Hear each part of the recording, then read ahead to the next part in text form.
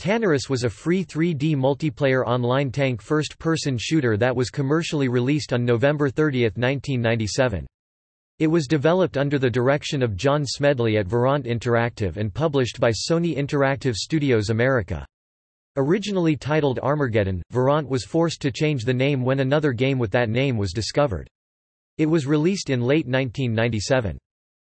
The game was included in Sony Online Entertainment's Station Exchange program in 2007, and shut down in June 2010.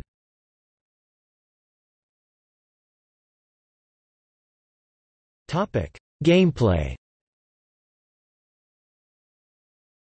Game arenas, also known as maps, allowed up to 4 teams to play at the same time. Each team could contain up to 5 players. Most of the arenas were created by the player community, although the maps had to be hosted by Sony Online, who would rotate the maps on a monthly basis. Upon joining the arena, each player selected a tank to operate from the 5 models available. The tank would then be customized through the utilization of various weapons and support modules. Numerous combinations could be used, contingent on what the player wished to do, capture other teams' flags or fight, for example. The player may have then switched tank models during the game by using one of their base's recon stations. Players saw the Tanarus world through the tank's gun turret.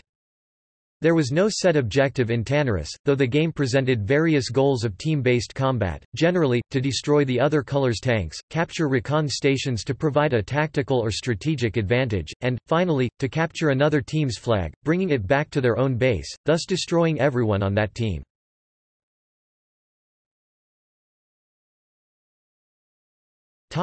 Reception. The game garnered few but positive reviews.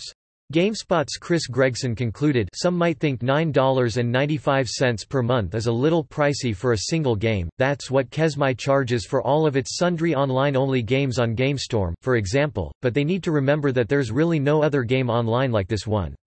And if it gets its hooks in you, you'll probably consider the price a bargain."